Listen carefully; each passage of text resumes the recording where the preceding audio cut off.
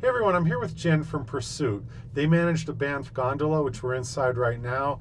They also manage the restaurants and the observation deck at the top of Sulphur Mountain.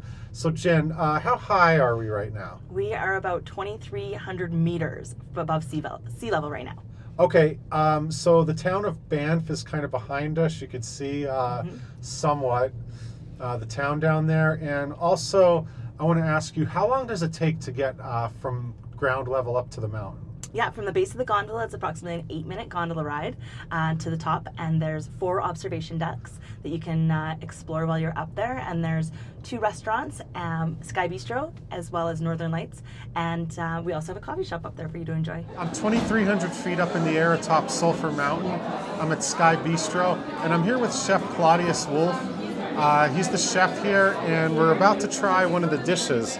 Chef, can you please tell me what we're about to try? So this is one of our most local dishes we have.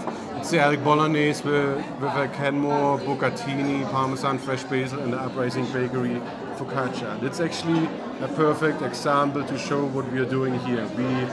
We use local supplier, local ingredients, and put them in a creative way together on a plate. The bolognese is an elk bolognese, so elk is a very local product we are using. We mix it with beef 50-50 because elk is a pretty lean cut. So we mix it with beef 50-50 to make it a nice juicy bolognese. We use the pasta from a local company in Kenmore, which is here basically next door.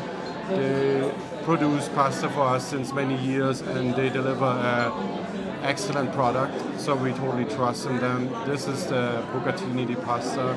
The pasta comes with a bread, as you can see, a focaccia, which is also from a local company called Uprising Bakery. It is a bakery here in the Bow Valley. I think I'm going tomorrow morning. You totally should. I mean, the products they just do, they are amazing, and they do bread and focaccia, especially for us on order, so this is something we ordered from them and they only do for us, which is a great product.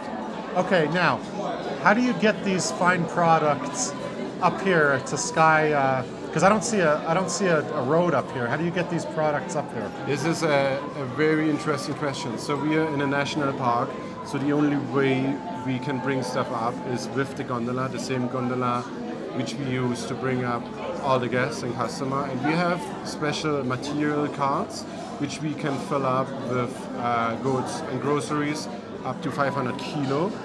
But it is very challenging because we need to wait until the product arrive, the supplier. Then we need to fill up those gondola carts and we need to bring them up.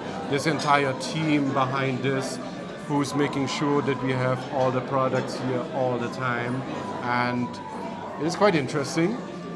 To say the least, there's not going to be a tractor trailer backing up to here so you can unload it with a forklift. So it would be too easy.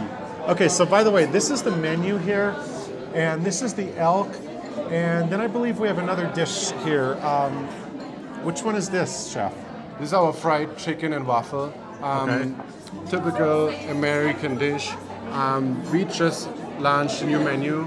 This dish was on the old menu and we changed it a little bit slightly on this menu. We have a 62-degree egg, which is basically a slow-cooked sous vide egg on the dish, just to give in this extra kind of texture to it. And I think it's a great advantage and it's worth a try. It comes with maple syrup and maple mustard, so it's totally worth a try. Okay, well, I'm going to enjoy this dish, of course, with the view behind us. And I'd like to thank you for coming here and doing this interview.